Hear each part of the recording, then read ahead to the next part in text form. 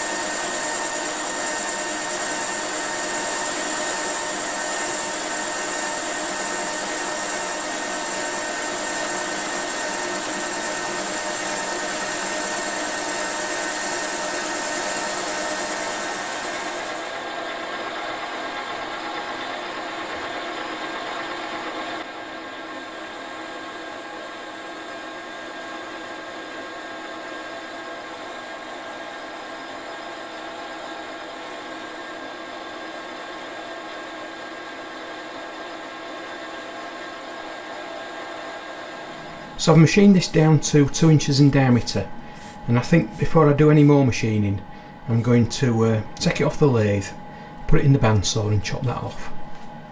But I'll do that off camera.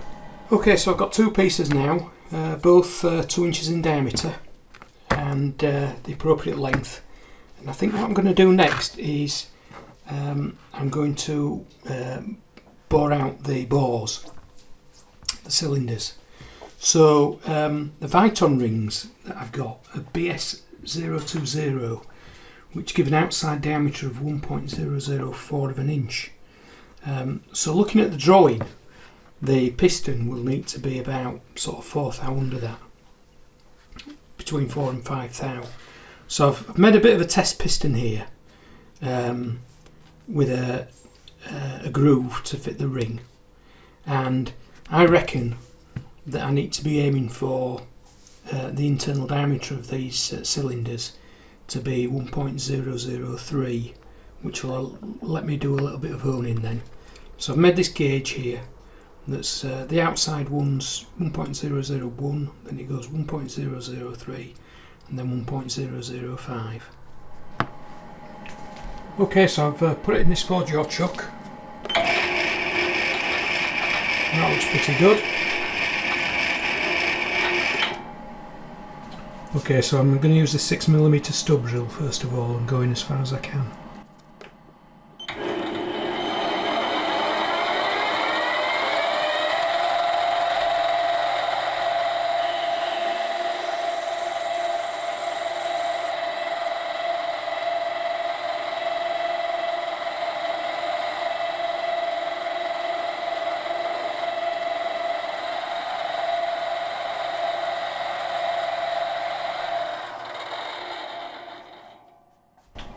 Okay, so I'll replace that with a longer 6mm drill bit, then I'll work my way up a few sizes more than that until I get to 13mm, then I'll get back to you. Okay, so I've got it up to 13mm with a normal drill bit, and now I'm going to use this boring bar.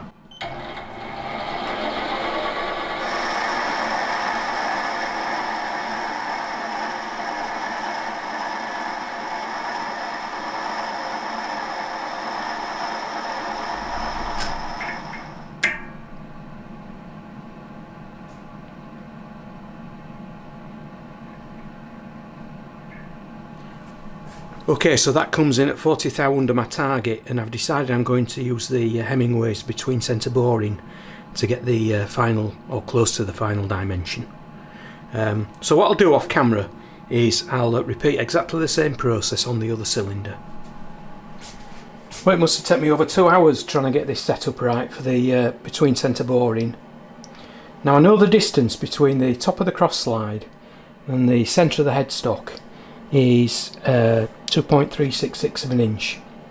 I also know that the outside diameter of this piece of cast iron is 2.002, so 2 thou over spec. So if I divide that by 2 I get 1.001. So if I add 1.001 to 2.366, that should give me the top distance from the top down to the bottom of the cross slide. So that it should be 3.367, and in actual fact it's 3.365. So tooth that out, I can't get it any closer. So what I've done is I've used some parallels here,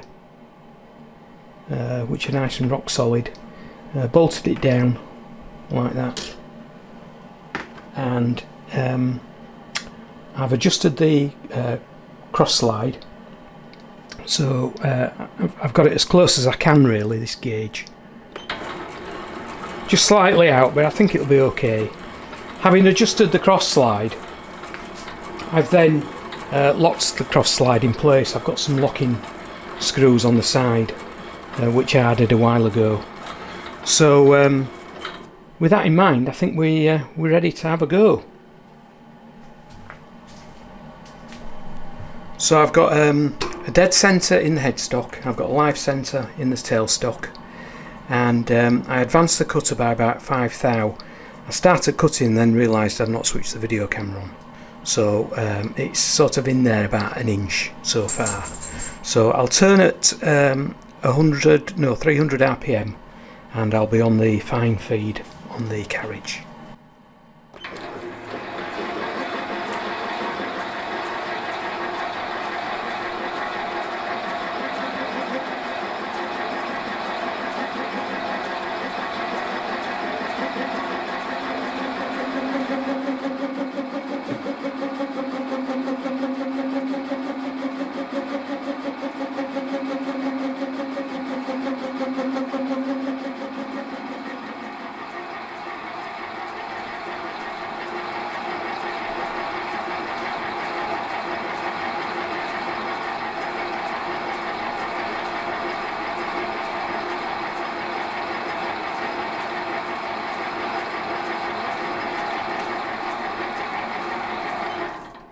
Okay, so I'll release the tailstock, and I will move the carriage this way to get the boring bar out.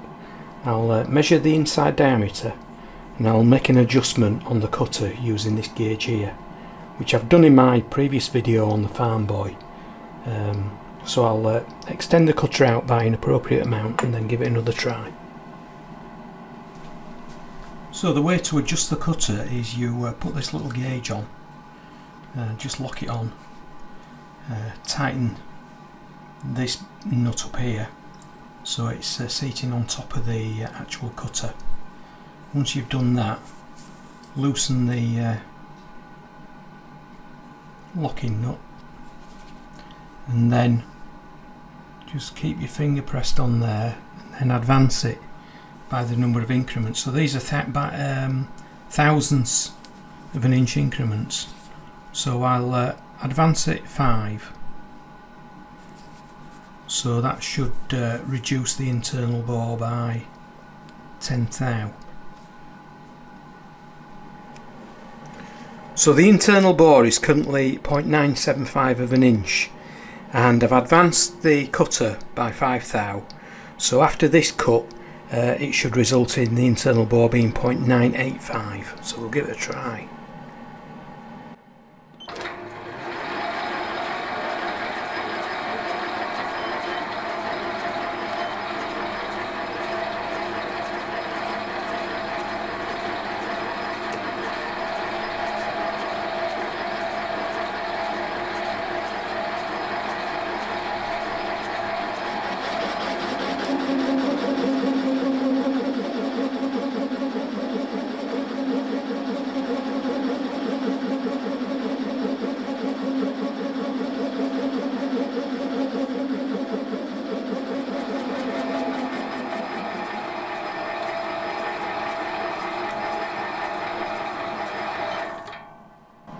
Now I've noticed there's a bit of vibration, and last time I tried this on the Farm Boy, my first attempt, I got vibration, and that was the live centre that was a bit dodgy.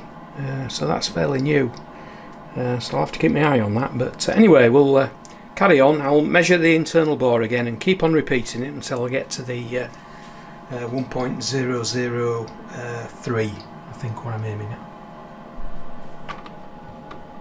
Ooh, 1.003 just fits, so I'm happy with that. So I think once it's honed and maybe a bit of lapping, I think we should get a good result there. So I'll repeat the same process on the other cylinder.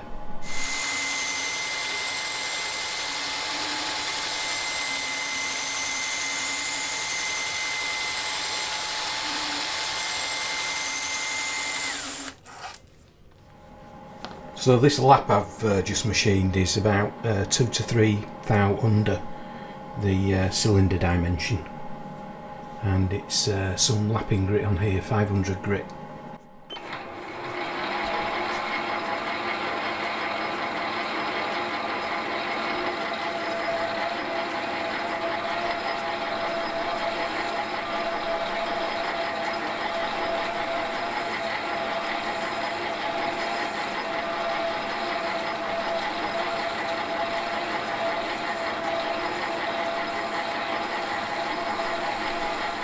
Okay, so after honing and lapping, this cylinder's coming at 1.0037 internal bore, and this one's 1.0039. My target was 1.004, so I'm sort of happy with that. And I've decided I'm going to make the proper pistons 1.001 in diameter. So I've done a test piston that size, and if I just drop that in, it's trying, isn't it? Not much resistance there.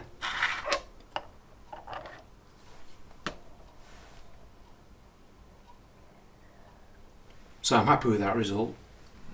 So I centred the cylinder in this 4-jaw chuck, and I'm reducing this area down to 1.4 of an inch.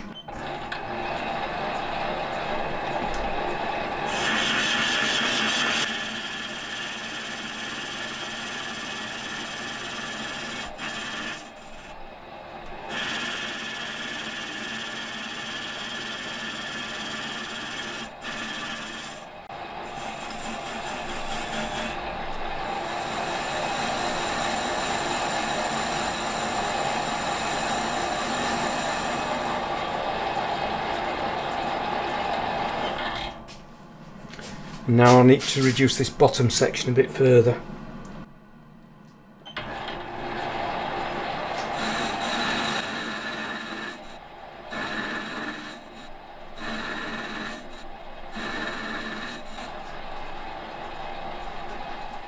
Well, so far so good, so I need to machine the other one in exactly the same way. And now we have two!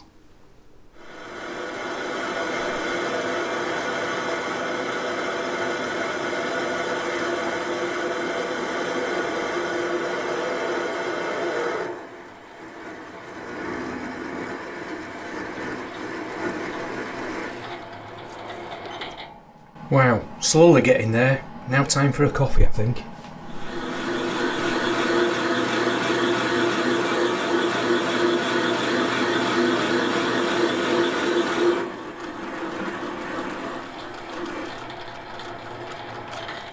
Blimey, that took some time.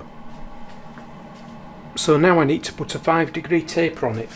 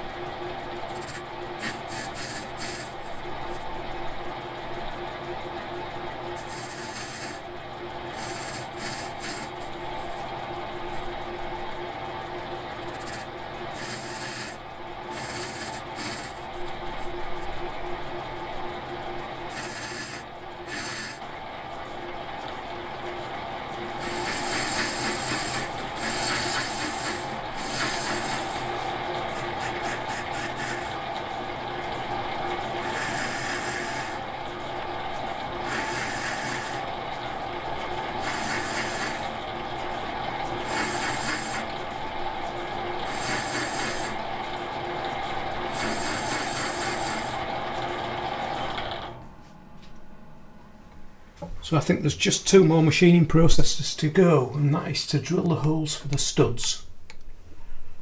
There's 4 in each of them, which bolt into here, and to remove a little bit of material here, I think. So to drill the 4 holes, I've used this 3-jaw chuck, just bolted it to the table, put the cylinder in it, left a bit of clearance here for when the drill bit goes through, and put a coaxial indicator on, and centered it. That looks pretty good. So I've set the DRO to 0, and I'll set the bolt circle function up, but I'll do that bit off camera. So I've centre drilled all 4 positions, and now I'm going to drill through with this 11/64 drill bit.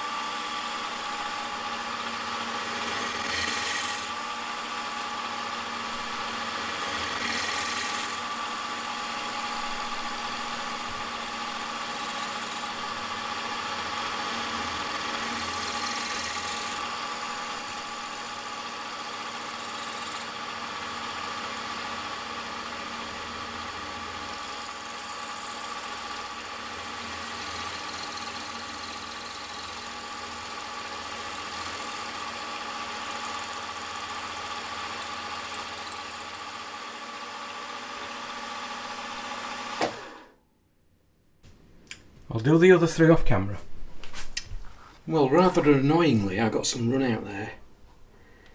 I did think about possibility of run out, but I didn't think it would happen. And unfortunately, that won't fit over the studs. The top end will, but the bottom end won't. So I'm going to have to put it back in the 3-jaw chuck that way around, I think, and start trying to sort of get these holes a bit more accurate. Not too sure how to do that. It's ever so close to this side. Well, I think hand filing is my only real option here.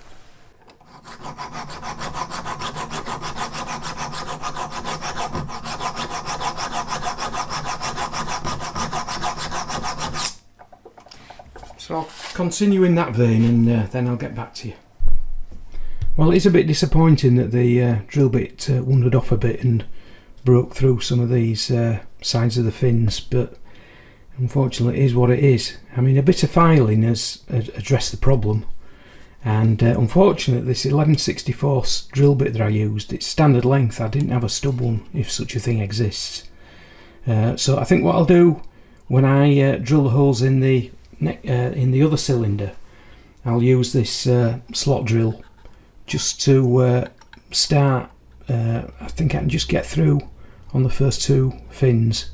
Having done that, hopefully when I revert back to this 11/64 drill bit, it'll stay on track a bit better. So this is the other cylinder I've just drilled, and I got a far better result. Nearly broken out there. Not broken out at all there. Just broken out there and just broken out there. Needed a very small amount of hand filing, that, but far better than the other one. Okay, so now there's a requirement to machine some of this out, and I think it's just for looks really. So what I've done is I've just made this mandrel, threaded the end M6, and just secure it like that. So I'll define this far edge here. I need to take 75 thou off with this parting tool.